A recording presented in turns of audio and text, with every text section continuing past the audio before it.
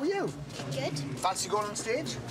Yes. Great. What's your name? It's a partnership that's lasted almost 3 decades and has made them one of TV's most popular presenting duos.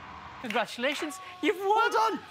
But McPartlin won't host I'm a Celebrity, Get Me Out of Here alongside Declan Donnelly in November as he continues his recovery from alcohol addiction.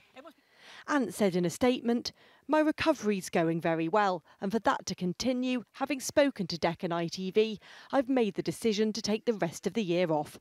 I'd like to thank both Dec and ITV for their continued support, and I look forward to getting back to work in the new year." I'll have to do it myself, like everything else around here this week. Dec hosted the final shows of Ant and Dec's Saturday Night Takeaway alone this spring, after Ant entered rehab for alcohol addiction following a car crash.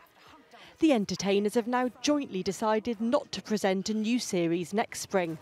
Production for the show would normally have already started. It'll now return in 2020.